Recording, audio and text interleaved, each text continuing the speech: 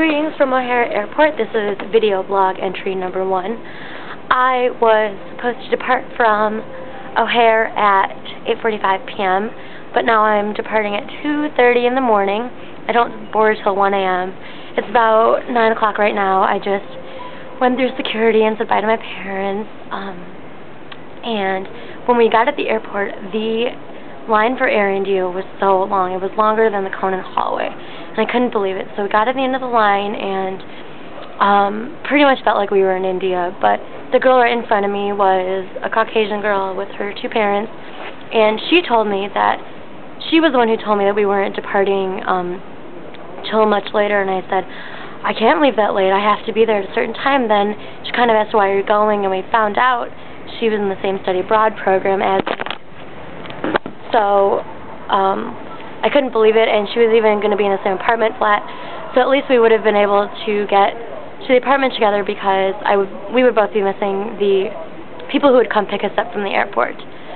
So no problem, so we're standing in line, and I was kind of angry at Air India, but there's nothing I could do about it, till I found out that she was flying standby in British Airways.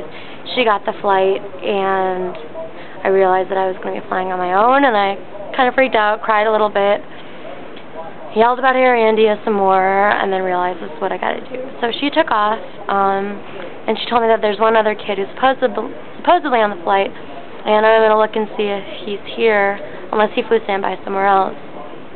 And the people in line in front of me, there were 2 Indian British people, and they're 2 tube stops away from me, so they said that they're going to help me get on the tube and get to my apartment. It doesn't seem like it'll be too bad. Yeah, so this is the beginning. I'm pretty lucky that I only packed 1 suitcase and my backpack, and luckily Val came and picked me up right before I left, and she took me to Target and got me some snacks and no liquids and gels, but I got some Care Bear fruit snacks and some Goldfish crackers and some granola bars, so I'll survive.